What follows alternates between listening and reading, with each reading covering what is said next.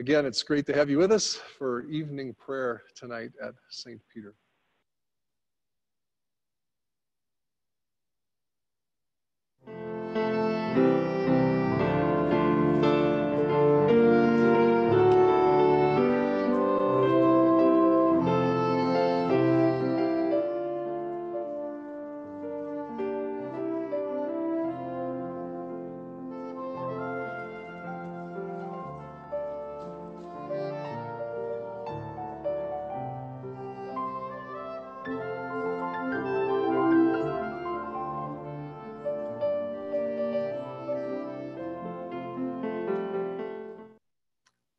We are gathered this evening in the name of the Father, and of the Son, and of the Holy Spirit. Amen. As we approach the mystery of God, let us come in confession, trusting the love of Christ, crucified and risen.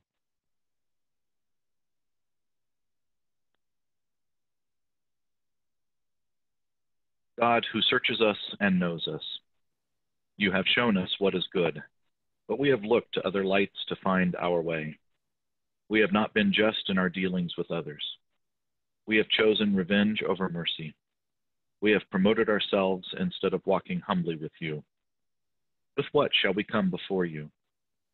Forgive us our sin and show us your salvation. In the face of Jesus Christ, our Savior. Amen.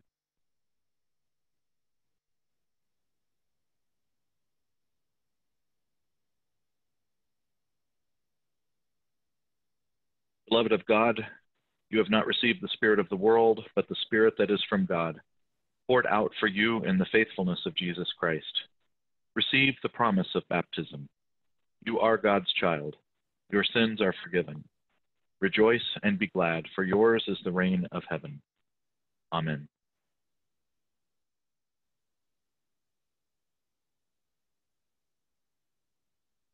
You as incense.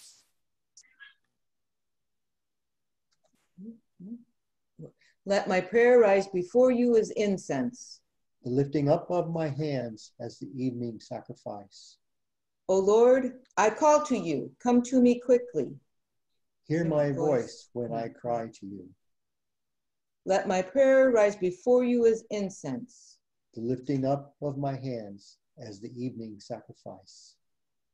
Set a watch before my mouth, O Lord, and guard the door of my lips. Let not my heart incline to any evil thing. Let me not be occupied in wicked with evildoers. Turn my eyes to you, O Lord. In you I take refuge. Strip me not of my life. Glory to the Father, and to the Son, and to the Holy Spirit, as it was in the beginning, is now, and will be forever. Amen.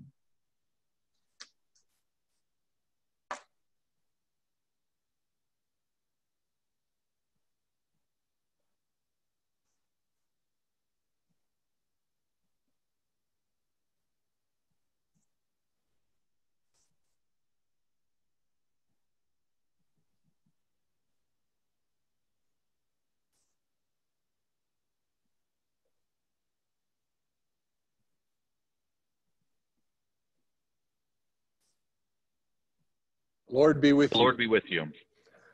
And also with you. Let us pray. Let the incense of our repentant prayer ascend before you, O Lord, and let your loving kindness descend upon us, that with purified minds we may sing your praises with the church on earth and the whole heavenly host, and may glorify you forever. Amen. Amen. A reading from Acts 2, 14a, 36 to 41. Peter, standing with the 11, raised his voice and addressed the crowd. Therefore, let the entire house of Israel know with certainty that God has made him both Lord and Messiah, this Jesus whom you crucified. Now, when they heard this, They were cut to the heart and said to Peter and to the other apostles, "Brothers, what should we do?" Peter said to them, "Repent and be baptized, every one of you, in the name of Jesus Christ, so that your sins may be forgiven, and you will receive the gift of the Holy Spirit. For the promise is for you, for your children, and for all who are far away, everyone whom the Lord our God calls to him." As he testified with many other arguments and exhorted them, saying, "Save yourselves from this corrupt generation." So those who welcomed his message were baptized, and that day about 3,000 persons were added. The word of the Lord. Thanks be to God.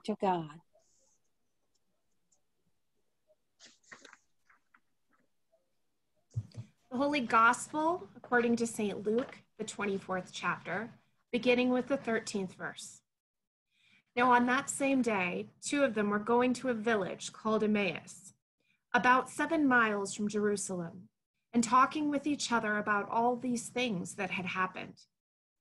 While they were talking and discussing, Jesus himself came near and went with them, but their eyes were kept from recognizing him. And he said to them, "What are you discussing with each other while you walk along?" They stood still, looking sad. Then one of them, whose name was Cleopas, answered him, "Are you the only stranger in Jerusalem who does not know the things that have taken place there in these days?" He asked them, "What things?" They replied, "The things about Jesus of Nazareth, who was a prophet, mighty in deed and word before God and all the people, and how our chief priests and leaders handed him over to be condemned to death and crucified him. But we had hoped that he was the one to redeem Israel. Yes, and besides all this, it is now the 3rd day since these things took place. Moreover, some women of our group astounded us. They were at the tomb early this morning, and when they did not find his body there, they came back and told us that they had indeed seen a vision of angels who said that he was alive. Some of those who were with us went to the tomb and found it just as the women had said, but they did not see him." Then he said to them, "Oh, how foolish you are, and how slow of heart to believe all that the prophets have declared. Was it not necessary that the Messiah should suffer these things and then enter into his glory?" And beginning with Moses and all the prophets, he interpreted to them the things about himself in all the scriptures. As they came near the village to which they were going, he walked ahead as if he were going on. But they urged him strongly, saying, "Stay with us, because it is almost evening, and the day is now nearly over." So he went in to stay with them. When he was at the table with them, he took bread, blessed it, and broke it, and gave it to them. Their eyes were opened, and they recognized him, and he vanished from their sight. They said to each other, "Were not our hearts burning within us while he was talking to us on the road, while he was opening the scriptures to us?" That same hour, they got up and returned to Jerusalem, and they found the 11 and their companions gathered together. They were saying, "The Lord has risen indeed, and he has appeared to Simon." And they told what had happened on the road and how he had been made known to them in the breaking of the bread. The Gospel of the Lord. Thanks be to God. Well, thanks to our readers for sharing those good words with us. Appreciate your leadership this evening. Grace to you and peace from God our Father and our Lord Jesus Christ. Amen.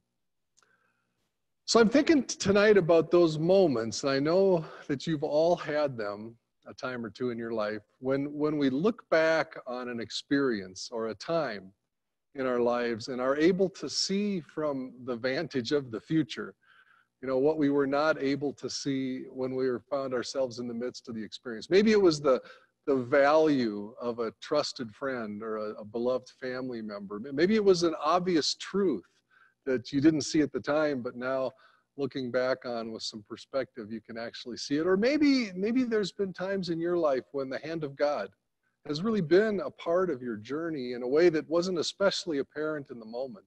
But after all was said and done, it seems so much more clearer than it was at the time. I'm old enough to be thinking of Joni Mitchell, right? Don't it always seem to go that you don't know what you've got till it's gone?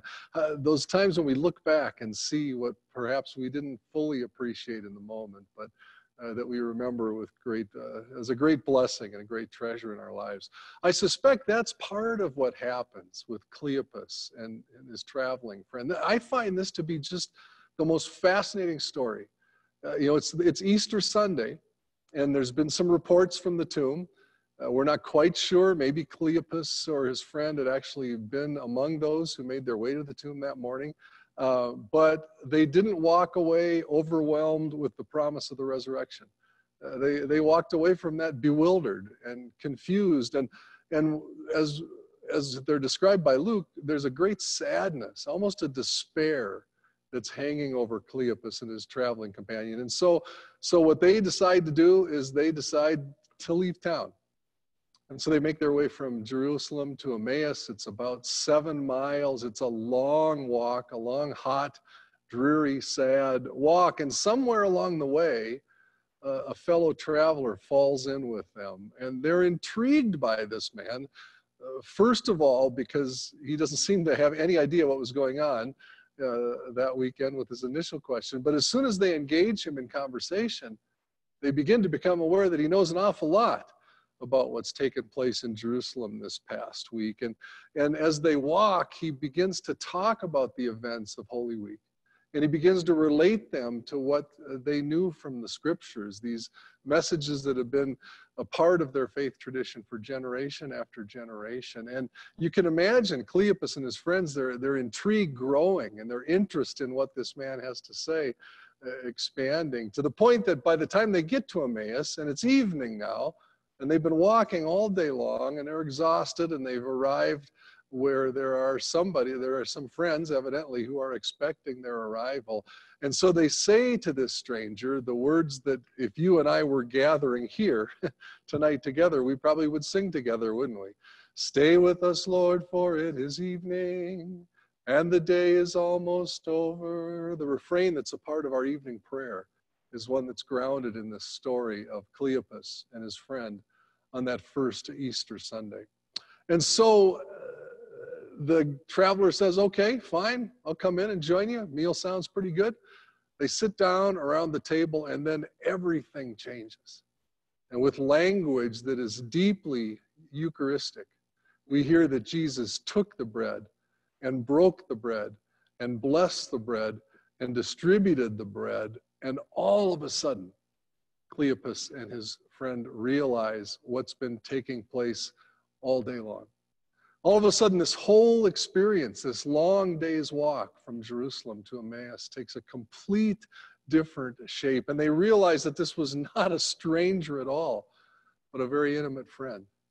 They realize it was not someone who was sort of paying attention to the events in Jerusalem, but it was one who was very personally involved. And their eyes were opened to what they couldn't see all that afternoon. And they remark to each other, and I think one of the phrases that I enjoy the most in this text is when they say, "Were not our hearts burning as he opened to us the scriptures along the road?" We're talking about this story at Bible study today. And if you're free during the week, if your schedules are more flexible now than they tend to be when you're running off to the office somewhere, you got to come by and join us for this. It's been such a delight, these Wednesday conversations we have, that it's always about one of the lessons for the coming Sunday. And the fun part for me is that it's a group of people who are almost all my senior. And they're folks who have had long and faithful lives. And we talked today a little bit about how they look back on their life's journey and can see signs that God has accompanied them along the way, that signs that sometimes weren't as obvious in the moment as they are now as they look back. And I'm so grateful for this gathering. I always learn an awful lot more than they do in our times of study.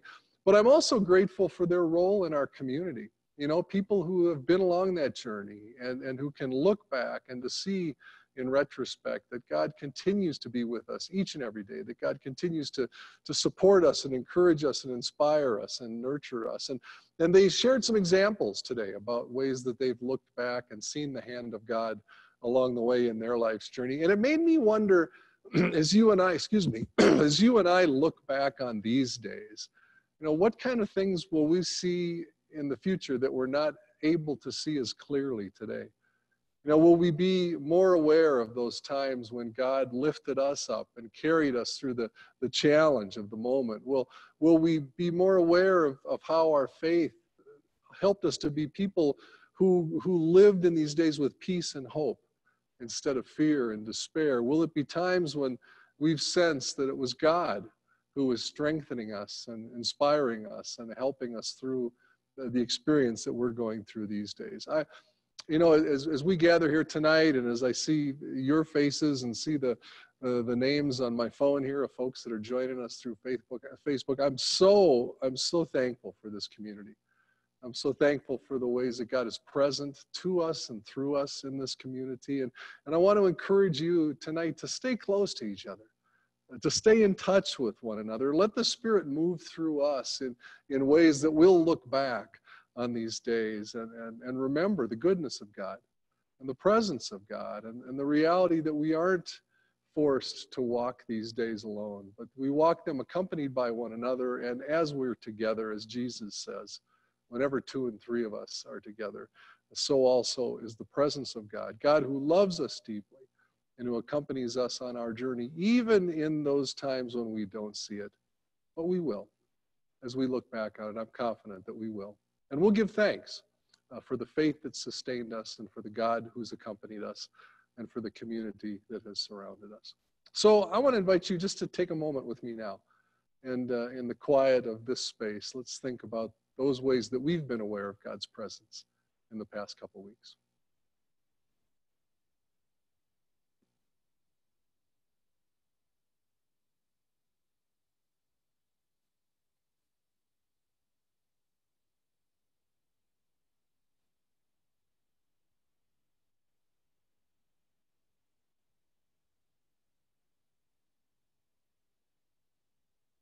Lord God, as we walk this journey together, we are aware that we don't know where it leads us, and we don't know what will confront us, but we do know your promise to be with us, your promise to strengthen and encourage us, your promise to move through this gathered community to be a source of strength and hope and peace. And for all of this, we give you thanks in Jesus' name.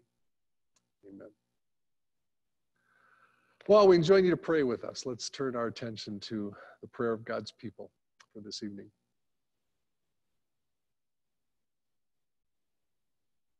Lifted by the promised hope of healing and resurrection, we join the people of God in all times and places in praying for the church, the world, and all who are in need.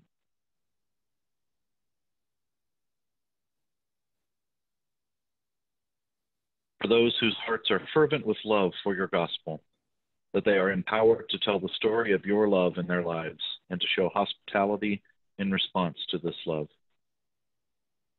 God, in your mercy, hear our prayer.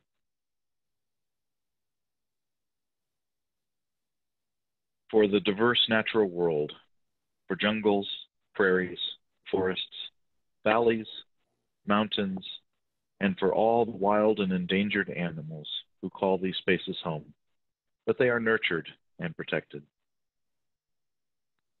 God, in your mercy, hear our prayer. For broken systems we have inherited and that we continue to perpetuate, forgive us. Restrain the nations from fighting over limited resources. Redeem us from the cycles of scarcity and violence. God, in your mercy, hear our prayer. For the faith-forming ministries of this church, for those preparing for baptism, First Communion, confirmation, and membership, for those who participate in Sunday school and adult education. Guide and inspire learners of every age and ability. God, in your mercy, hear our prayer. Lord, we lift up to you our personal prayers and petitions, whether aloud or silently.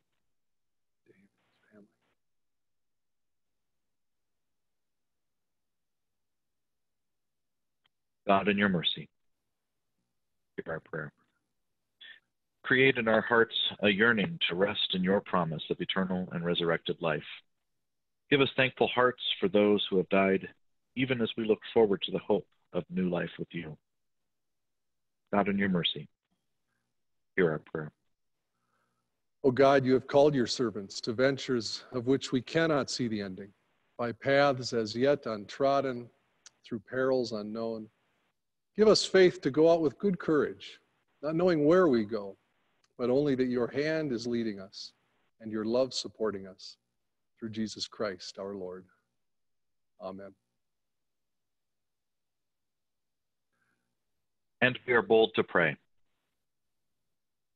Our Father in heaven, hallowed be your name.